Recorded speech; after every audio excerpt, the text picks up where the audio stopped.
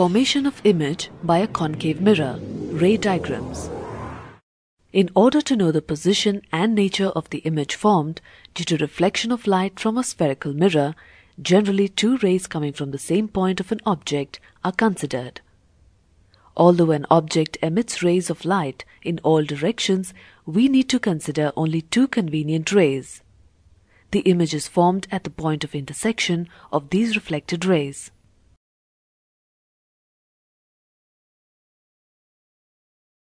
Shown here are the rays that are generally considered while constructing ray diagrams. A ray of light passing through the center of curvature retraces its path after reflection. A ray of light parallel to the principal axis after reflection passes through the focus.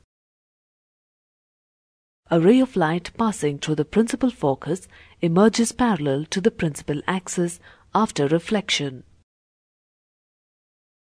A ray of light incident at the pole of the mirror gets reflected according to the laws of reflection.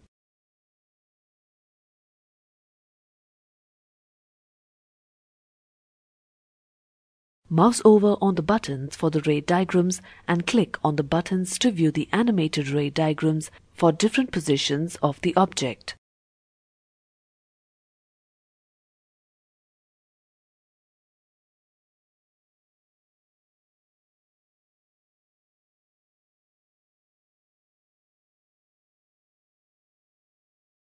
Choose the rays by clicking on the links provided.